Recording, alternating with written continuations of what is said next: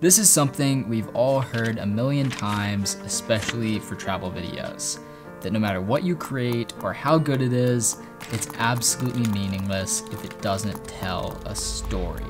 And I just don't agree with that. But before you click out of the video, let me explain to you what I mean.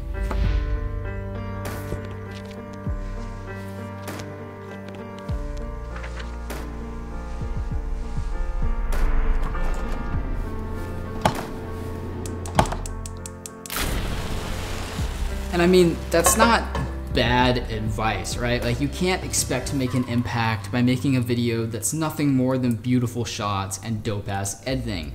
That's like making food that looks pretty but has no actual flavor. But the issue is that at the same time, many of our favorite videos and many of the most meaningful videos don't actually tell a story. There's no linear progression of events throughout the video, but there's more to them than just nice visuals. And that's the concept, the idea behind the video. Concept is the key word of this video. Simply put, it's the point of your project, what it's about, and the idea behind it. And that can be a story, but it can be other things too. A concept could be a unique visual style or the use of certain camera gear to create a video. It could be a unique spin on a pre-existing idea. The concept of putting a twist on an already existing idea is something we're seeing a lot of lately in lockdown, with people creating these interesting little videos and photos, doing things that they would normally do in the outdoors inside their homes, like camping in their home. Nice. I'll see you in the morning.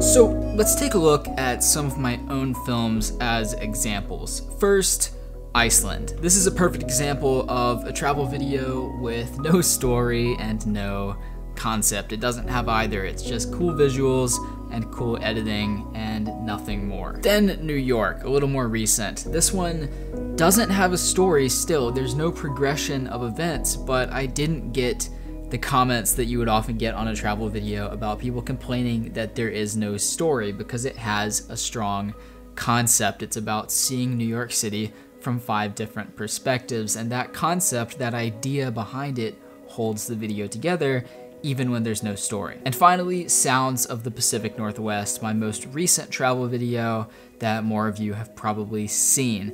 And this is a good example of a video with a concept and a story. The concept is exploring the Pacific Northwest through sound and making a travel video driven by sound rather than visuals, and the story is simply just the progression of events of us going on a road trip. Having a concept or a story or both adds so much to a video, but I understand why it's daunting for a lot of filmmakers starting out, because it seems like you're adding this extra layer onto work you're already doing that's already at a certain level of difficulty, and you're just adding a whole other factor into it.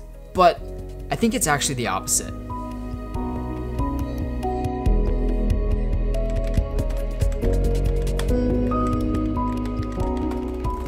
But a lot of the time, having a solid concept behind your video actually makes the process a lot faster and easier, because it guides you through your creative decisions. So for example, with the New York video, I came home with 2.5 months of footage from New York, an insane amount and diversity of clips, but having a solid concept of how I wanted to edit before I got into Premiere Pro gave me a way to organize that footage and edit it all together in a relatively short amount of time. And for the Pacific Northwest project, the concept was kind of what guided my creative decisions through planning, shooting, and editing. So creating a video is essentially the what, the concept is the why, and that concept guides you through the how. So if you don't have a concept behind your video, you're essentially missing that why step, right? So you have the what, but that's not enough to make an entire video off of. That's just the visuals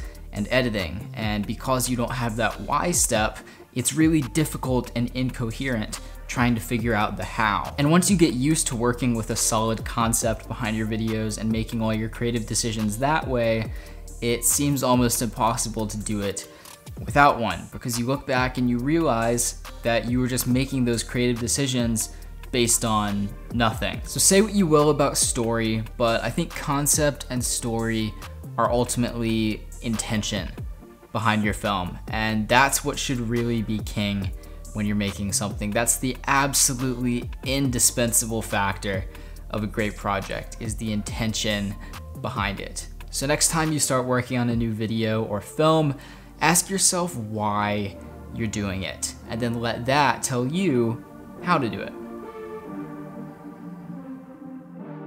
You know, in my time here on YouTube, I've had a lot of different concepts, and this is definitely not the best one.